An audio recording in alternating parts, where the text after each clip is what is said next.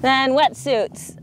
In the races I do, we have a specific box we need to get everything into. So we need to get our helmets in there, we need to get any used equipment into the box when we're done with it. So swim cap, goggles, wetsuit, helmet, sunglasses if you didn't wear them for the run. And so just make sure that you have your box on which side you want it on of your bike and how you're going to put stuff in there. And those sides, if you haven't picked it up, those sides are really generated by being on the safe side of the bike, which is the non-chainring side. Now to get a wetsuit off more easily, there's a few things you can do.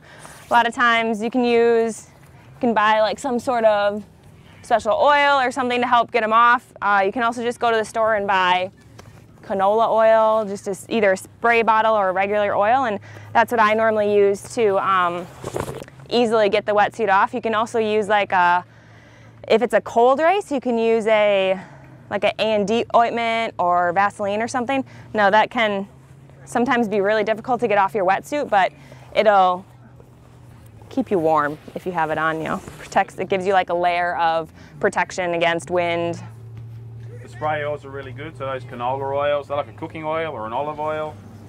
They spray on, so it's good you don't have to get your hands all mucky before a race, and you're not swimming with oil on your hands or touching your bike or your helmet with oil on your hands, and they're a spray oil. So we use that for two reasons. A, to provide a little bit of friction protection between the wetsuit and the skin, but also when you're taking the wetsuit off, you've got two layers of wetsuit opposing each other, and if you can lubricate those two layers of wetsuit that oppose each other, it's going to slip off quicker. Okay? So two things that are really important for wetsuit removal is A, the cut of your wetsuit, and Gwen will show you where she cuts her wetsuit at, but also having some lubrication for those two surfaces that are opposing each other to slip off fast across your legs and through your arms. Yep. So my wetsuit, Jamie was talking about cutting it, I've cut it off. I like to cut it off so it comes to about here on me, just because if you leave it to come down here, it's really narrow down there and tight, and so that's hard to get over and off your whole suit. Should put it on? I can't take, I'm mic'd.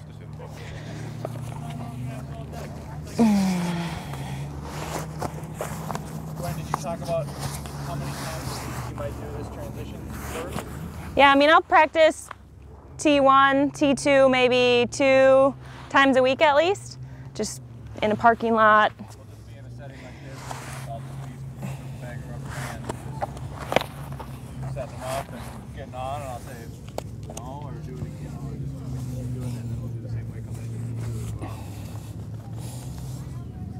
And it's a lot easier to get your wetsuit on, I think, if you have socks on or you use a plastic bag or something like that.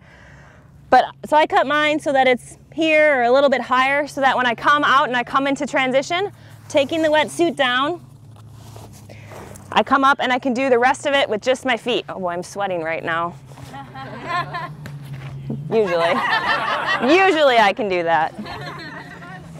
I think it's harder with a dry suit. That's what I'm going to blame it on. And if you're really fast, what you can do is you can take your wetsuit off with just your feet while you're putting your helmet on to save some time.